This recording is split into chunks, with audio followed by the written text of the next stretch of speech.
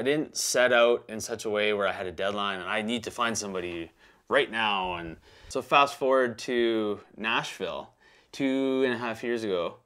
I was there on a job. Our director knew of this country artist named Blake Reid. We're in this bar on Broadway in Nashville, and this band is on stage, and they are just unbelievable. Like, it's some of the best music I've ever heard, and the players is just mind-boggling. But we have our backs turned, and we're talking about this house. And that I knew at that moment, the first time that I told him just a little bit, I just started to tell him about it, and he was hooked. I really connected with Blake, and I know he did with me, and we're about the same things. We have the same values, we have the same morals. I'll never forget that moment though. Our backs turned to the band.